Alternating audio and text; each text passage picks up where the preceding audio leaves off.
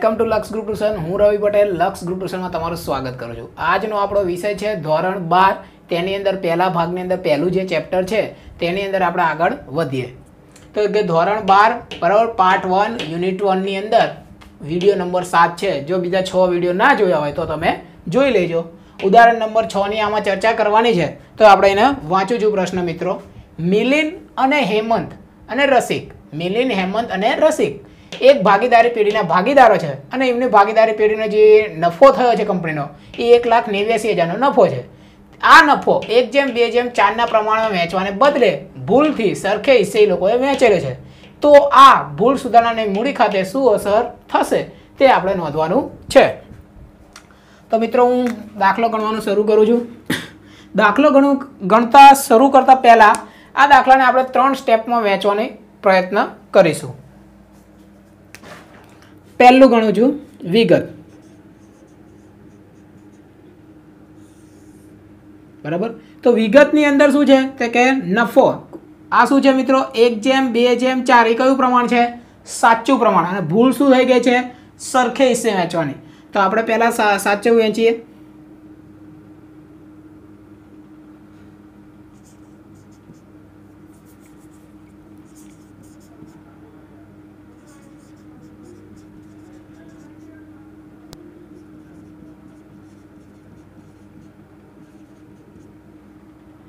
તો 1,89,000 રૂપિયા છે, તેમાં સાચો ભાગ એ લોકોનો જે છે એના આધારે હું વેચવા જાઉં મિત્રો તો એક શોર્ટકટ રીત બતાવું છું। જ્યારે જેમ આવે ત્યારે શું કરી દેવાનું? સરવાળો। જેમ આવે ત્યારે શું કરવાનું?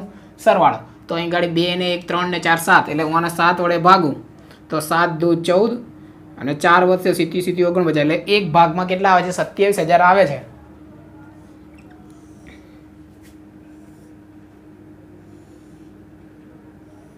આપણો ભાગીદારનું નામ શું છે તો કે મિલિંદ, બીજો ભાગીદાર કોણ છે તો કે હેમંત, અને ત્રીજો ભાગીદાર કોણ છે તો કે રસિક।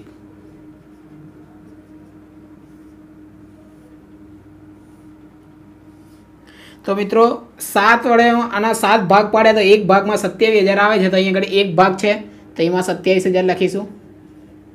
પછી 2 ભાગ એટલે 27 દુ 54 થશે। ત્યારબાદ 27 ચોક એટલે કે 54 ને 2 વાળા કરી નાખીએ તો પણ આપણને ખબર પડી જાય છે 1,08,000 રૂપિયા થશે। આ શું છે મિત્રો? સાચો ભાગમાં જે વહેંચવાનું હતું તે છે, એટલે સાચો તો આ રીતે વહેંચવાનું જ હતું પણ ભૂલથી લોકોએ કહ્યું શું કર્યું છે? સરખે હિસ્સે વહેંચ્યું છે। તો આપણે હવે ભૂલ છે એ માઇનસ થાય, હંમેશા ભૂલ શું થાય? માઇનસ। તો લખવાનું ખોટો ભાગ ભાગીદારોનો। તો આપણે ખોટો ભાગ શું છે? સરખે હિસ્સે। તો સરખે હિસ્સે એટલે શું થાય મિત્રો? 1:1 1:1:1 1 2 ને 3 ભાગ થશે તો 189 ભાગ્યા 3 તો 3 6 18 3 3 9 એટલે કે 63,000 રૂપિયા એક જણના હાથમાં આવે છે મિત્રો। તો -63,000 -63,000 અને -63,000।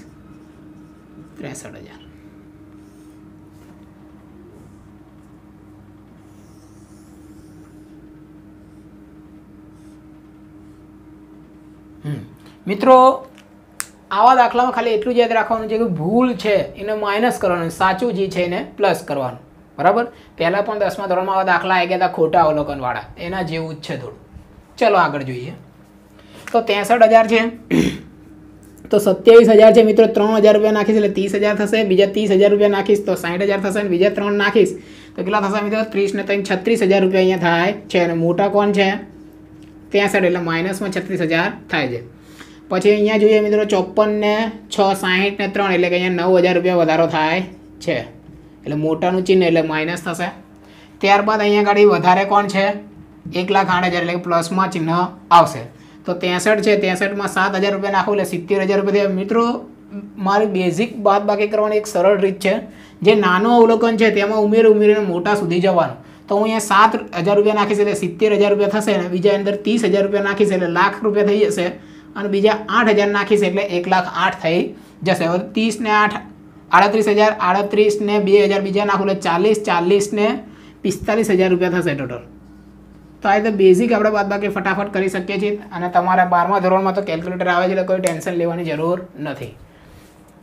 હવે એની આ તો આપણને ખબર પડી ગઈ મિત્રો, આપણને ક્યાં કેટલો ઘટાડો અને ક્યાં કેટલો વધારો કરવાનો છે અને એને મૂડી ખાતે અસર આપવાની છે. શું કીધું છે? ભૂલ સુધારણાની નોંધ. તો જ્યાં માઇનસ થયું છે ને એના ખાતે ઉધાર કરી દેવાનું મિત્રો. એક તો મિલિનનું માઇનસ છે અને એક હેમંત માઇનસ છે. તો લખીશું મિલિનના મૂડી કે ચાલુ ખાતે ઉધાર, ત્યારબાદ હેમંતના મૂડી કે ચાલુ ખાતે ઉધાર.